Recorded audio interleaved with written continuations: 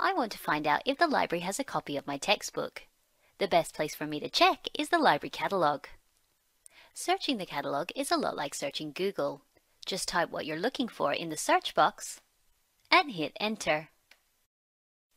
Sometimes you will retrieve a lot of results, but you have the ability to refine them using the options on the right-hand side of the screen. Before, my results contained a range of different resource types. Now, I'm only looking at books.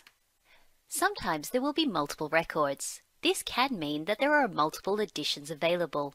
Find out more by clicking on the link. This particular book is available in print and online. If I want to borrow a physical book from the library, I can click on the link to find out whether it's currently available on the shelves.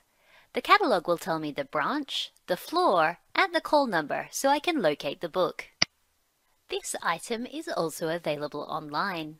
To access it, I need to click on the available online link. The catalogue will then provide me with a link to the database the book is held in.